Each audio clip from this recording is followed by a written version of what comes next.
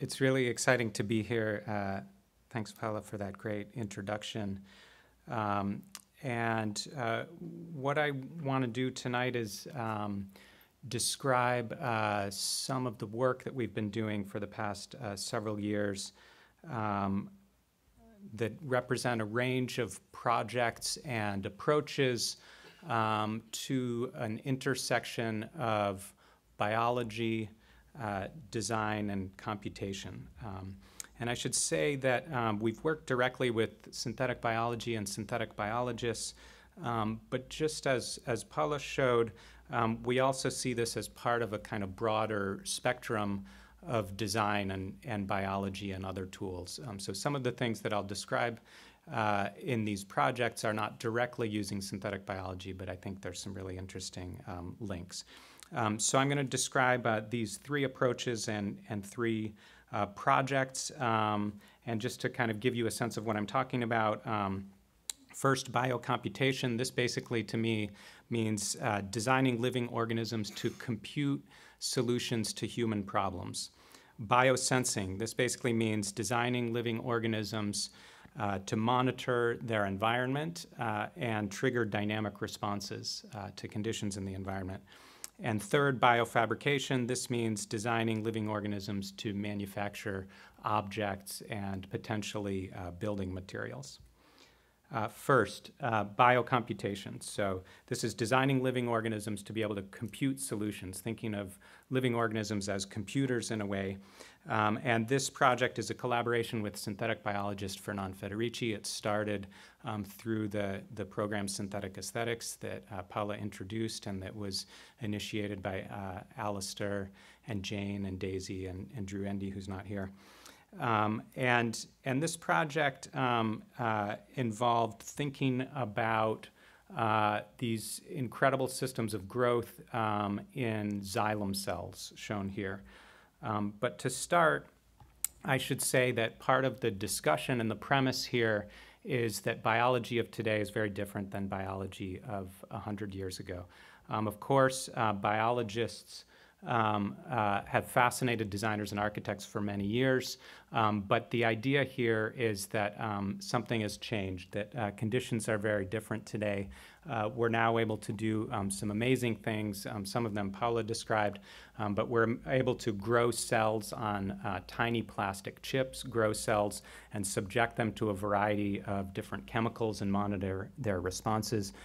We're able to watch the growth of organisms like this, a slime mold, and then use the way that slime mold computes a network to apply to networks at a different scale, such as highways or railroads. We're able to monitor the way that things like embryos grow. These are tadpole embryos recorded by a collaborator of mine, Ali Brivenloo at Rockefeller University.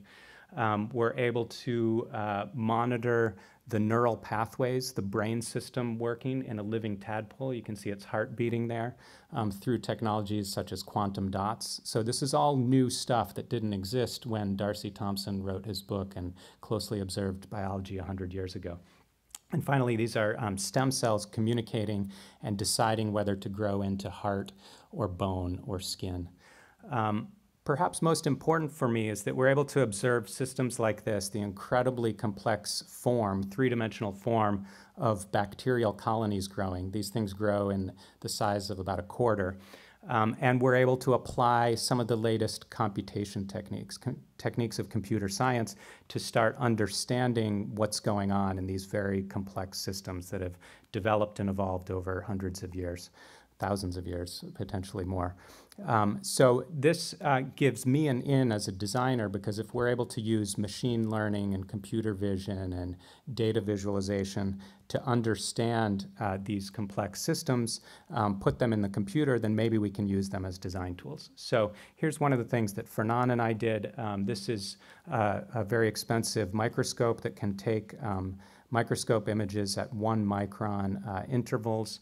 You can combine them back together in a way like we do with MRIs to create a three-dimensional model. And once we have a three-dimensional model, then it becomes the kind of palette that we traditionally use as designers.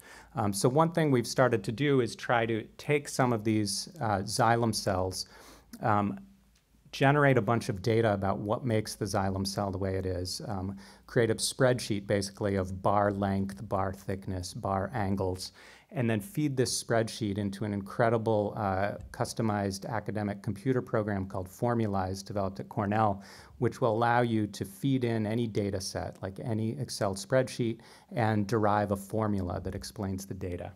Of course, this is low resolution. Of course, there are some issues with this, but the potential here is that we can then use the algorithm from biology to regenerate a xylem cell, but we can also generate xylem cells that never existed in nature. We can create what a xylem cell might do if it had to follow an L shape rather than a straight linear shape. So what do we do with this? Well, one project that we did as a kind of continuation of this line of thought was imagine how this could change the way that we design things. And what I'm showing here is a kind of a stand-in for typical design. We might typically design things, and we still do this today, and it's very powerful, by making a kind of sketch figure of something like a chair. But what if in this new mode of design, we could design some things that we know, like the seat of a chair, but make a kind of sketch of the potential design space of some other things that we want to explore, like the legs of a chair. So that's the dashed red line, of course. And this allows us to apply something like a xylem cell algorithm, the exoskeleton of a xylem cell, to the legs of a chair and explore many, many possible ways that material might be arranged underneath the seat of a chair to make legs. So we're using a loose algorithm derived from biology, what we sometimes call a biological algorithm, combined with some techniques, traditional techniques of computation and engineering, such as digitally simulating the structural performance of a chair, such as generating a lot of different versions of a chair, using a computer for what it's very good at, automating certain processes, then using some data visualization techniques to try to sort all of these data points. Each data point is a possible chair design. And then filtering through and applying something that we know how to do very well as humans, which is applied judgment, apply a layer of aesthetics, apply a layer of judgment about trade-offs between competing objectives. And in the end, what's interesting to me is that we can combine this with constraints for manufacturing, so we can actually make these objects. And this is a kind of placeholder for what I think has a huge potential, which is a way that we can start with model one, that's traditional manufacturing. You make a chair out of solid materials that we can easily put together today. Model two represents an increase in performance if we're able to use 3D printing, and instead of making solid bars, we make these tiny lattices that you're able to 3D print, but you could never make in any other way. But model three is the most interesting to me. We can combine this with what I'm calling biological algorithms to explore entirely new designs for a chair that are beyond our kind of typical human linear way of thinking and our assumptions and our blind spots. We can discover new designs through this technique. Okay, number two, biosensing. This is basically the way that we could use living organisms to detect things in their environment and respond adaptively. For several years, we've been exploring public interfaces to information in the city, and often these have involved technologies like the Internet of Things, embedding sensors in the environment and making displays of those sensors. But recently, we've been adding a biological layer to this technique. And this starts by this amazing feature of biology, which is that muscles, living muscles like shown here, open and close their shells at a rate that is a very sensitive and sophisticated detector of pollution in the water. So you see all these muscles kind of pulsing here. That's because they're opening and closing. And instead of using some of our sophisticated digital sensors, like a dissolved oxygen sensor, it turns out that you can take living muscles that we're showing here and experimenting with. You can glue a $2 Hall effect sensor to one side of the shell of a muscle, glue an inexpensive magnet to the other side, and then detect how much the mussel is opening and closing its shell. And you basically get a kind of hybrid biological digital way of detecting information about the environment. And we like to say this is, combining the age-old, target of artificial intelligence with something that seems equally powerful, if not more powerful, a kind of natural intelligence, a biological intelligence that has evolved over millions of years. And what do we do with it? Well, we've been experimenting with doing things like this, which is creating this public interface to water quality in the city, where lights change color according to water quality levels below, and give us a kind of layer of information in the city, a kind of dialogue with other lights in the city, and suggest that our cities can kind of come alive in this new way to tell us about things like environmental health. 3, biofabrication. This is the project that Paola was mentioning, and it's of course a project that in many ways is tied to other similar projects that are using this living organism we're using here called mycelium, and also to age-old projects of using living organisms to help make stuff, to manufacture stuff that's useful for us as humans. What does it really mean to be the best? To us? That wasn't my video. That's weird. Was it not? No, it was yours. Come on. No, it wasn't. It's a ghost. But this is mine. There must have been some other YouTube video playing on the computer.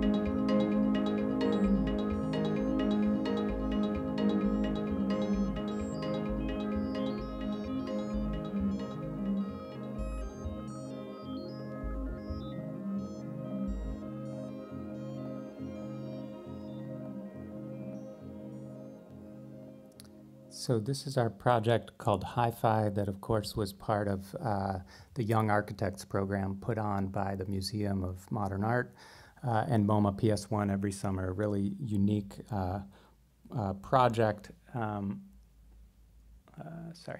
that gives a young architecture firm an opportunity to explore a new idea about architecture and put it in a very public context. Our project was basically an experiment in a new possible paradigm for design and manufacturing with almost no waste, almost no energy required, and almost no carbon emissions. In a way, it was a project that was designed to disappear, to go away, as much as it was a project designed to appear. And how do we do this? Well, of course, through mushrooms or mycelium, as Paola mentioned. This is a microscope video of the branching filamentous growth of mycelium seen at a very small scale. And when you scale that up, what you can do is take something like this, agricultural waste, not the high value part of agriculture, not the corn kernels. So we're not talking food versus fuel here. It's the waste of agriculture. You put that together with live mycelium. In about 5 days, you see a time lapse of it here, it grows into a solid object with no energy required. It can even happen in the dark. And basically this allows us to get solid objects that are useful to humans that have been grown by a living biological organism.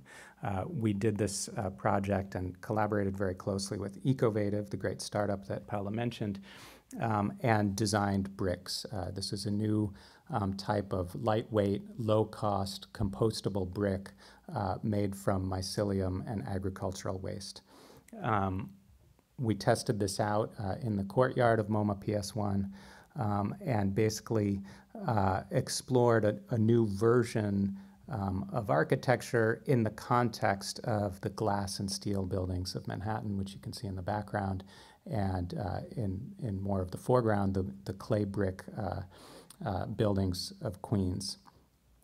We created 10,000 of these bricks and assembled them into a 41-foot tall structure that experimented both with technical performance, the way that we could engineer a strong enough brick that was weather resistant enough to put outdoors. But we also experimented with kind of atmospheric qualities, or the creative capacity of this material, the way it would play with light and shadow, the way it would create texture and pattern, the way it would feel to be in an enclosed environment of this stuff. And those two things are equally important for me as a designer working in this somewhat technical realm. But how can we use this material creatively?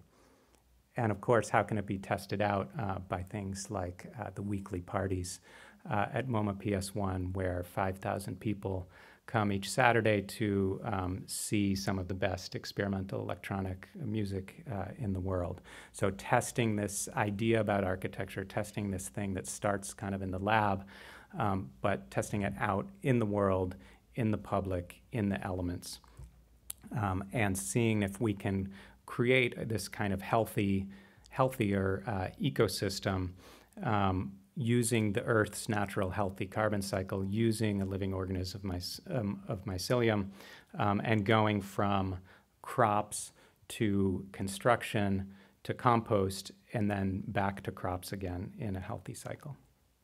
Thank you.